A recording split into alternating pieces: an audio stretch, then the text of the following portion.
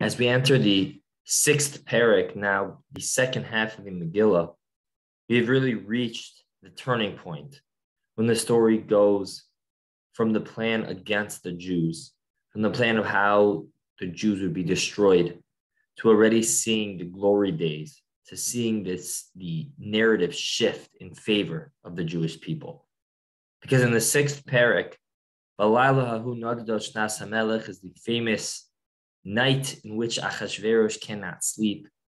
As Rabbi Matinki mentioned yesterday in the fifth parak, the equality which Esther seems to be attributing to both Achashverosh and Haman, greatly disturbing Achashverosh, causing him to wonder what was going on, what had he done wrong, what was going to be coming his way. And so, being unable to sleep, he realized something must be off. So he calls to his servants to bring him a book of Chronicles, to bring him to look in his records to see what he was missing. And of course, he's reminded at that moment of Mordechai, who saved Achashverosh's life from the plot of Bigsan and Seresh.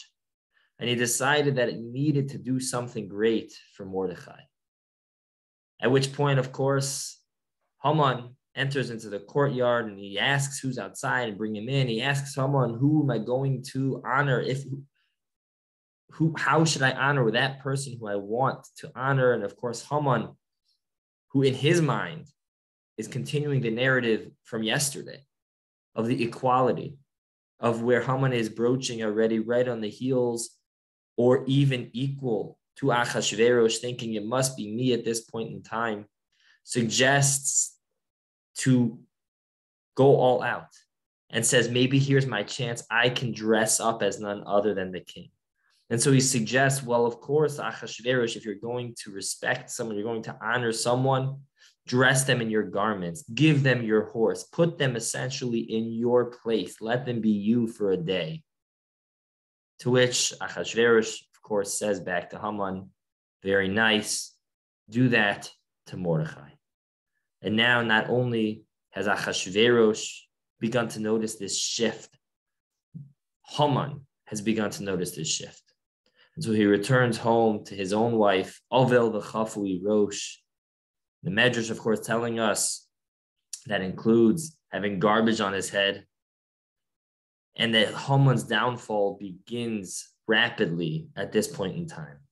The v'nahafachu of the first five prakim, which focused on the destruction, the plot to destroy the Jewish people that Haman had, Haman's rise to power, Haman's climax in power to the point in which he thinks he is becoming the equal of Achashverosh. Just at that moment, v'nahafachu, we begin to see how the original two prakim of setting the scene start to take over, and Haman's rapid decline. And the rest of the story is history. But it is this parak, the sixth parak, the difficulty sleeping of Achashverosh, and Haman's desire to get this kavod, which really was going to be displaced from him upon Mordechai. It is this parak in which we begin to see the narrative shift from the harm, the potential harm of the Jewish people, to the salvation, to the uprising of Mordechai, and to the downfall of Haman.